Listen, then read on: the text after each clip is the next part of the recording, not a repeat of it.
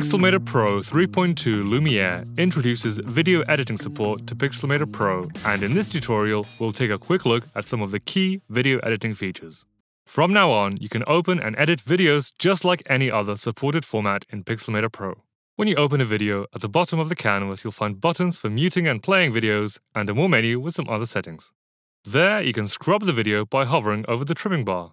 You can also trim videos. To do that, simply drag the left trimming handle to trim the beginning or the right handle to trim the end of a video.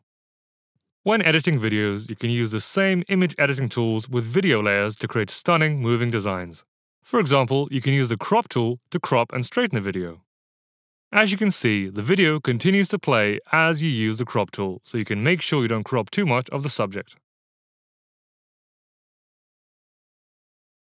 Also, you can apply any color adjustments and effects to video layers just like you apply them to images. Adjust lightness, colors, contrast, and even individual color ranges using the extensive collection of color adjustment tools to make your videos stand out. To create an artistic look or completely change the look of your video, add color, grain, blur, or any other non-destructive effects to videos. To create beautiful, moving compositions, you can also add text or shapes. And there's even more you can do with video layers. Add masks, clipping masks, change the blend mode, create compositions with multiple videos, and more. If you'd like to quickly export a video using one of the quick export presets, click the share button in the toolbar, choose MP4, and click export.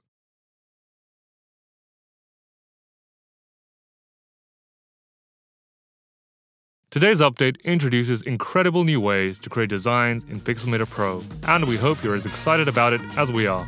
We hope you'll love editing your videos in Pixelmator Pro and creating incredible things using video layers.